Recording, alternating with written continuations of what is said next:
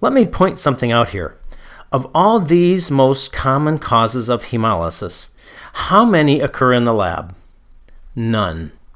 So those who are convinced the laboratory is hemolyzing their samples, the odds are against that being true.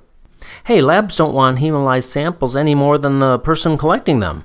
And since sample integrity is their specialty, they know what causes hemolysis in every phase of collection, even when it's under their control, and know how to prevent it.